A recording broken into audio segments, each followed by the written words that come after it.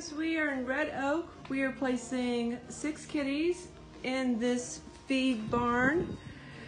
And then here are their new roommates. And so we got Grump and Bob here. They've had a barn cat before for many years, and then he left, so they gave us a call at North Texas Barn Cats. So we brought him some more kitties, and wouldn't you know, last night they got a glimpse of their old barn cat. So, but we already planned on coming out.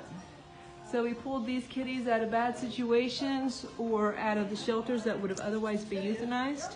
So we appreciate everybody's support with sharing our page, commenting on our page, letting everybody know that we're out there.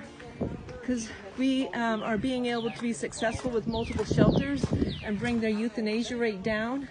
And now a lot of these shelters are now deemed no kill because of the hard work that we're doing here in the Dallas-Fort Worth area. But we need better work. The real solution is trap, neuter, vaccinate, return. Check it out. Find your local group that does that. Thank you for everybody's support. Thank you for sharing our videos. Thank you for commenting.